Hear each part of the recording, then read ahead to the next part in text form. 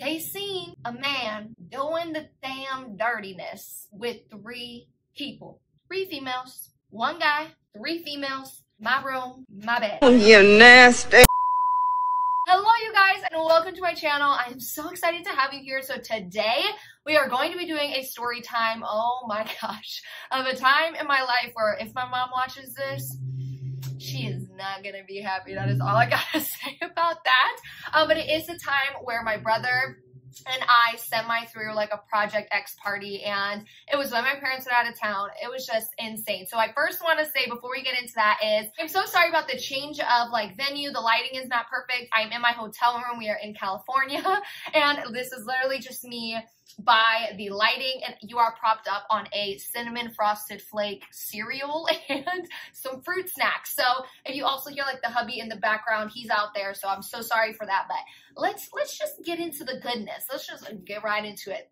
Here we go. Okay, so this occurred when I was about, I would say I was probably like 14, 15 years old, and my brother is 2 years older than me. So Project X came out, and my brother had watched that, and he came up to me and he was like, Deanna, we have to make this happen. And I was like, bro, what the fuck do you mean? So I'm just going to give you a visual of our houses. So our houses growing up were so close to each other that you could literally yell to your neighbor like, hey girl, what's going on? Like, that's how close they were. So I was like, how do you expect us to throw this Project X party? He was like, Deanna, don't even worry about it. I'ma figure everything out. I just need you to be my sidekick. I need you to help me out because you're closer with mom.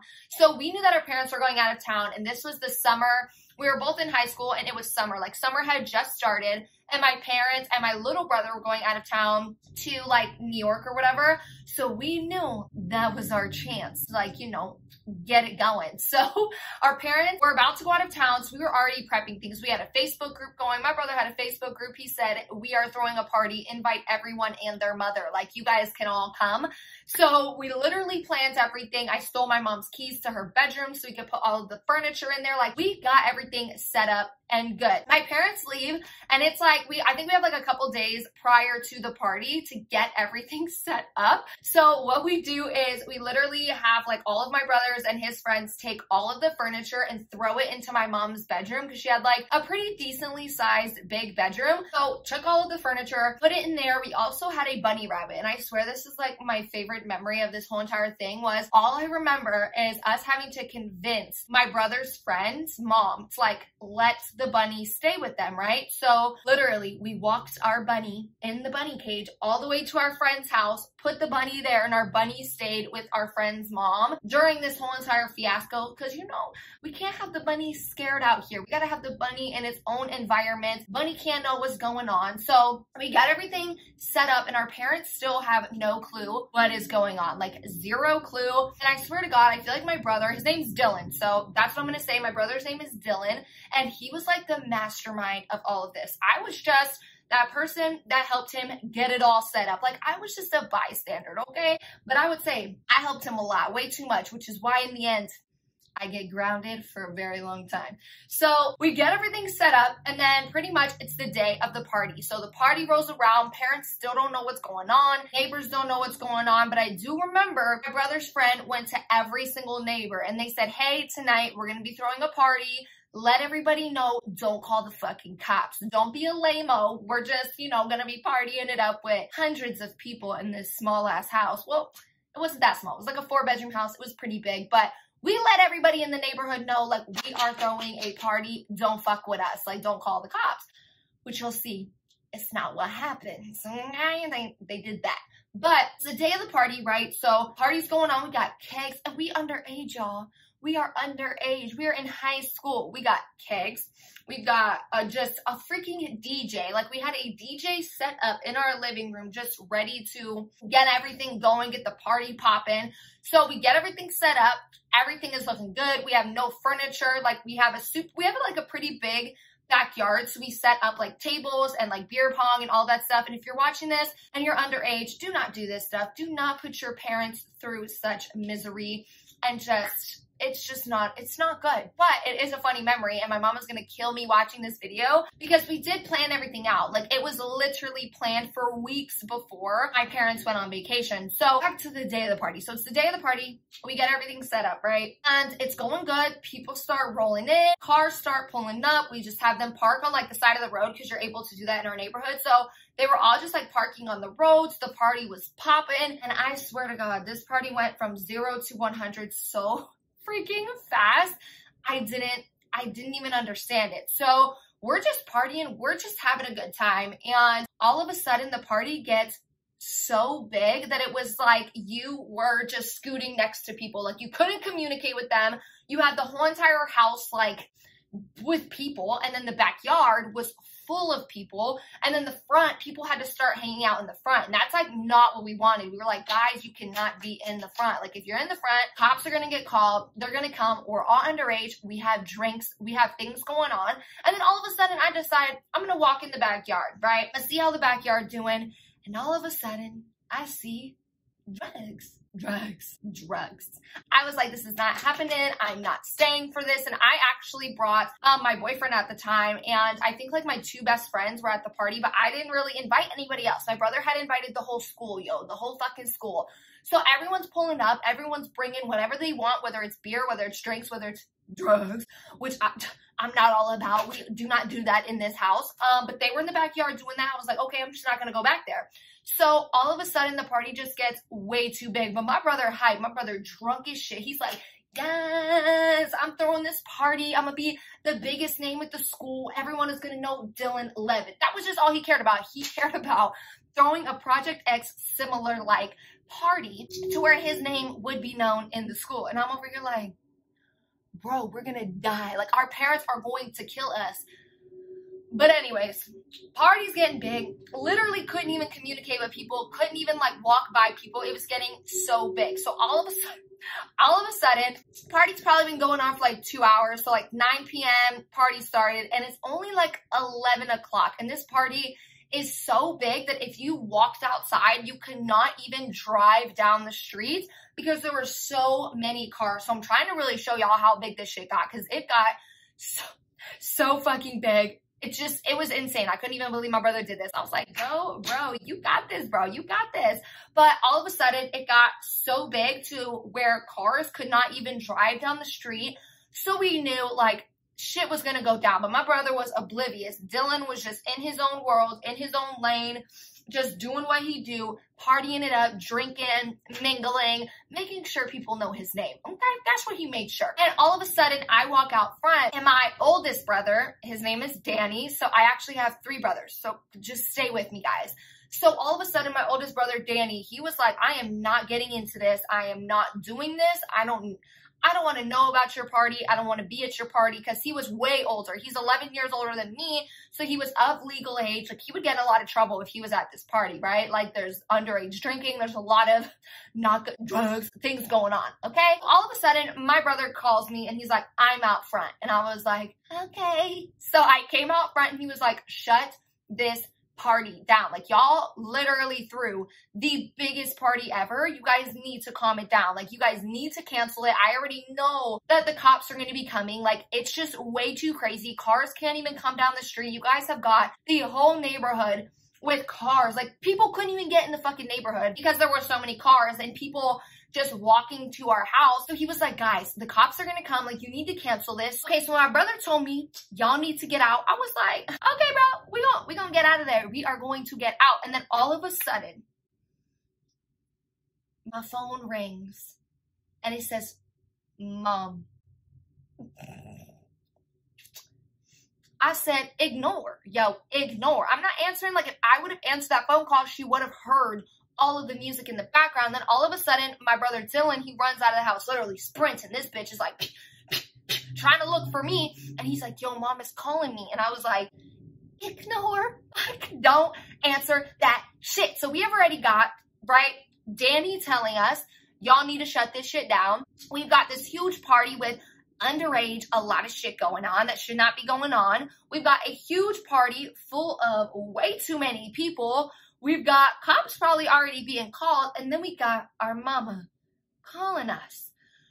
So We all outside. Danny's like, I'm not even getting out of my car. I'm not fucking with this. I told y'all not to do this. So he goes about his way, and it's me and Dylan. And we literally have our mom calling back to back to back. So we're like, okay, our neighbors must have told her. So our neighbor actually was really, really, really good friends with my mom, like best friends. Like they knew each other since I was running outside in diapers. So I knew that she must have called my mom. So all of a sudden I decide I'm going to answer this. I'm Deanna. Okay. Like I'm going to answer this, and mom is going, I'm going to calm her down. Like I'm the person to do this.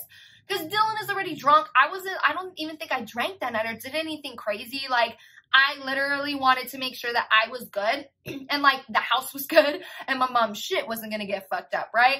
My mom keeps calling my brother, so I answer my brother's phone. I was like, hey, Mom, what's going on? And I, like, made sure I ran away from the house far enough to where, like, you couldn't hear the music. And, oh, my God, my mom was cursing. She was yelling at us. She was like, everything that you could possibly think of, my mom was saying over the phone. She's like, y'all gonna be grounded for life. Y'all are never coming out the house. Like, now I gotta fly back tomorrow, because they weren't supposed to fly back home, like, for another week or whatever. So she's cursing at us. I'm like, Mom, it's nothing to worry about. Like, we're not doing nothing. Like, we don't even have a party going on. Who told you? Who was the snitch? Who told you what was happening? So she tells us that it was the neighbor that I knew it was because they was really good friends. So essentially, we were told our lives were ruined. We weren't going to have a summer. The rest of the summer was going to be over. That my mom was actually going to fly back early because she was so mad at us. Like, she really did fly back early too. So we are now at the stage where our mama knows. I know my mama going to call the cops too. She don't care. She don't get us in trouble. She does not care about that. So I was really like, yo, Danny told me cops was coming. Mama found out. She is not happy. She is booking a flight home tomorrow. I'm leaving. Like, I got nothing to do with this, bro. I was just a bystander. I did not make this party happen. I just helped make it happen. You know what I mean? Like, I just helped. So I called my boyfriend. My boyfriend was at the party. I called my best friends. I was like, get in the car. We are leaving. I will leave my brother here. I will leave the party. I will leave my own house. We are leaving. We are not staying here for the cops to come. Too many underage shit was going down in that house. So boyfriend runs out. Best friends runs out. We pop in the car and we leave. So all of a sudden, we're like 2 minutes away, and I warned my brother Dylan. I was like, Dylan, you got to shut this shit down. Like, before I left, I told him, I was like, you got to shut this shit down. Like, I'm leaving. Whatever you do, do you. But I'm leaving. Like, I'm not getting caught for this shit. Mama already knows. Our oldest brother already told us that cops was coming. Like, I'm not getting caught.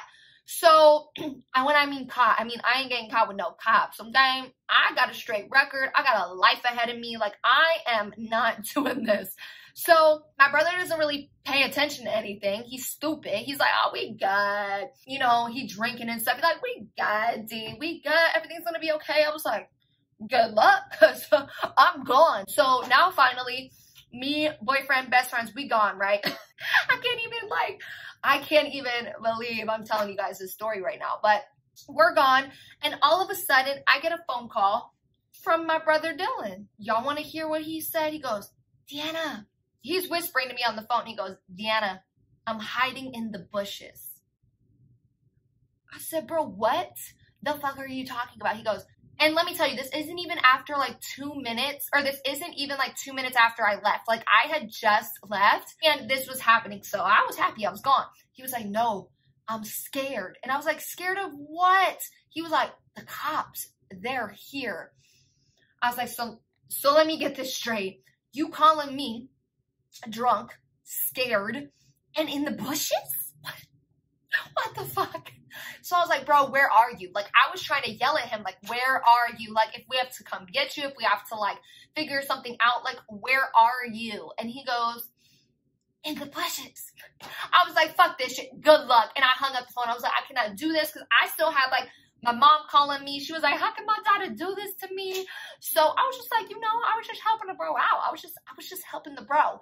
So cops are here, right? And this is where it really, really goes wrong. So my oldest brother, thank God, my oldest brother is a saint. He is the best thing ever. He's definitely like my father figure. You know, he is the best. Danny, I fucking love him. He decides that he was going to still park outside and wait for the cops. And so the cops pull up, and this is what my brother has told me, but the cops pull up and he actually knows one of the cops from high school. Like, they graduated together, like they know each other. So my brother Danny gets out of the car. He goes, hey cops, like, my little siblings did this. I don't know. I haven't walked into the house. I literally just pulled up and I was waiting for you guys. Like, I didn't want to walk in the house just in case anything illegal was going on because I'm not getting in trouble.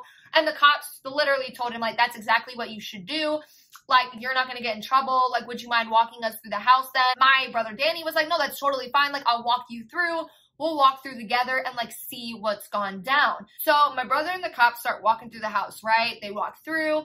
Clearly the house is a wreck, like a mess. People had to run out of there. Like, everyone was just running. I wasn't even there for that part, so I can't even tell you, like, did my brother tell everyone the cops were coming? Like, I don't even know. He would have to clarify that, but okay, back to my brother and the cops walking through the house, right? So they walk through the house, they go door through door. So through my brother's door, through my little brother's door, through my parents' room, which they couldn't get into because we locked it. We didn't want people to get access to their room.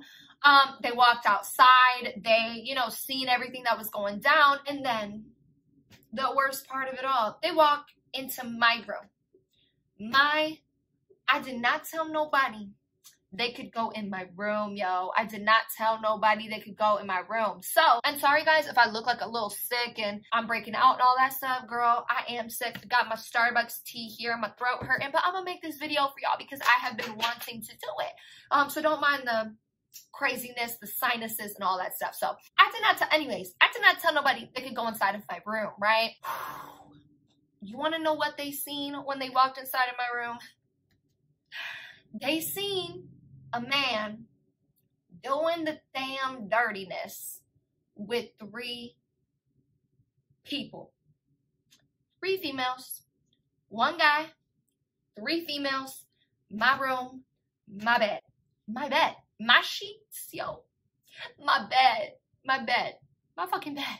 So they tried to pretend like they were sleeping when we know what was going on there. So my brother says, yo, they really tried to act as if they were sleeping. And let me tell you, this man, the one that was in my bed, was my brother's best friend. I was like, yo, you know me. Like, you know not to come in my freaking room and like mess with my bed, my sheets, my mattress. Like, mattresses are expensive, okay? I was a kid. I didn't have the money to get myself another mattress. So, whatever. They did the dang thing in my room, on my bed. They got caught. I think the cops, like, actually just let them loose. Like, he didn't get in trouble. I know my brother's, like, best friend. He didn't get in trouble. Nothing really happened. I think that my oldest brother, Danny, that was there really helped. Like, he helped the situation not be as bad as it was. And the fact that he knew the cop from high school also made it like 10 times better that all of this is happening because they knew each other. So they get off the hook. They get to leave. They're good. And that's essentially, oh, you guys probably want to know what happened to the mattress. What happened? My mama said, you ain't getting a new mattress, honey. I said, what? So literally for the rest of my teenage years, I had to flip my mattress over. She didn't let me throw away the sheets. Like, I threw away the sheets. I was like, I'm not fucking with those. Got new pillows, got new all of that. But she was like, you ain't getting a new mattress. You did this to yourself. You wanted to throw a party. You wanted to, okay, you didn't throw it, but you wanted to help your brother. Oh, well, you gonna deal with the mattress now. So yes, you guys, I had to flip that mattress over and deal with the other side of it. Ugh. Not good. But anyways, you guys, that's pretty much what happened when my brother and I threw the Project X party. And I really hope that I didn't forget anything, or I'll do like a follow-up video to this. Maybe when my brother and I see each other, we haven't seen each other, and I think it's been like 7 months. Whenever we see each other, we could do like a video together. But this was probably the craziest thing we did as kids. And I have to say, looking back, it's fun though. Like, it was one of the best memories we have. And I will say, I got grounded for a month for helping, aiding, and abetting the brother. I got a month being grounded of the summer though. Like, it wouldn't be too hard if it was during the school year when you could like go to school and come home and then be grounded. But we was grounded, no TV, no cell phones, literally to our 4 walls. I was a month, my brother was 3. He was for the whole entire summer. They were like, no, honey, no. So that's pretty much what happened. it went wrong in so many different ways. Mama finding out, the thing happening in my bed, and the cops showing up. But I have to say thank you to my brother Danny, because he really saved the day. He really helped everything go down. And then my brother, that is all, you guys, for this video. I would actually love to do more story times. I am someone who loves to turn story times on. If you guys want to hear more story times, if you like to hear the crazy shit me and my brother or myself did growing up, or the crazy things that have happened to me, comment down below and let me know if you want to see it, because I would love to do more. I love watching them, love doing them. I thought this was so much fun. And I also will have the giveaway winner down below. You guys know that I did a giveaway every single week in December, and I was supposed to announce the giveaway winner yesterday, but unfortunately, with me being sick, you guys know I did not upload a video on Sunday, but I will have the giveaway winner down below, and they will be winning $50. And I just thought that was the most simple thing to do with me traveling. The easiest thing, but that's still a good chunk of change. It's after Christmas. You can spend it on what you want, but I won't be saying their name in here. Just make sure to look one in the comment section and in the description down below to see if you are a winner of that one. And then from now on, because December is over, guys, and 2020 is right around the corner, I will be posting a video every Monday and every Friday. So no more every other day, unless I can figure that out with my full-time college. But I'll be posting Mondays and Fridays, so make sure to look out for those videos. Don't forget to subscribe down below if you want to see more content like this. Make sure to like this video if you liked it, if you thought it was funny, so I could just show my mama how many people like this video, because see, good content, ma. What we did as a kid was good content. And make sure to comment down below any more videos that you guys would want to see, and I will catch you in Friday's video.